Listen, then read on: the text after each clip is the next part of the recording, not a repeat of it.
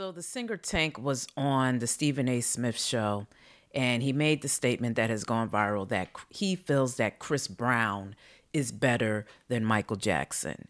Of course, Stephen A. Smith was like, whoa, what are you talking about? Because Michael's just in a whole other level, which I have to agree. Michael Jackson is really in a league of his own.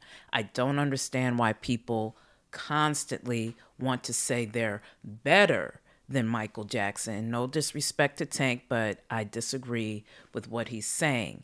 Chris Brown will tell you, or has said, that he does not consider himself to be better than Michael Jackson. Chris Brown also learned from Michael Jackson, so it's really almost like teacher-student. I agree with Tank that next generation artists, they can definitely evolve and take an art form further, but Michael, again, is just in a league of his own. And he had a career that was about 40 years or longer. He started as a child and transitioned into adulthood and just took it to the stratosphere. I would say that a lot of the modern artists of today, like a Chris Brown or like an Usher, etc., to me, they have elements of Michael Jackson for sure, but they also are very similar to a Bobby Brown, who also was just a dynamic performer during his heyday. I think people forget that. To me, these modern day performers are very similar to him in terms of the singing and the rapping and all that, the type of musical stylings. But Michael, again, just in a league of his own. I know Tank made the argument that, Chris Brown, he's better as a writer, he's better as a singer, he's better as a dancer, is what he said. And he said that Michael worked with so many different people to make his particular sound and production great. And yes, he did. He worked with Quincy Jones, one of the greatest as well. He worked with other writers, Teddy Riley, etc. But Michael also orchestrated a lot of his music. He wrote a lot of those hits that you hear. He wrote Billie Jean.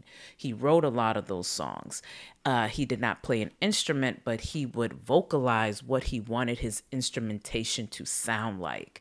So Michael was just genius, and he studied everyone. Everyone who knew him at Motown said he was like a sponge. He would sit back and study you and then create his own stylings from what he studied from you. And if you look at his performances, you can see how he was inspired by the likes of James Brown, Jackie Wilson, Sammy Davis, even Diana Ross, but he made it his own. He was a true artist, and let's just let him be great. Let's stop trying to say someone is better than him. Let's just say he is great. He is the greatest. And anyone who has studied from him, they too are great. I believe Chris Brown is a great artist. Now, you can maybe argue that he is the best student of Michael Jackson. But to say he's better than Michael Jackson, I just feel is a little too far.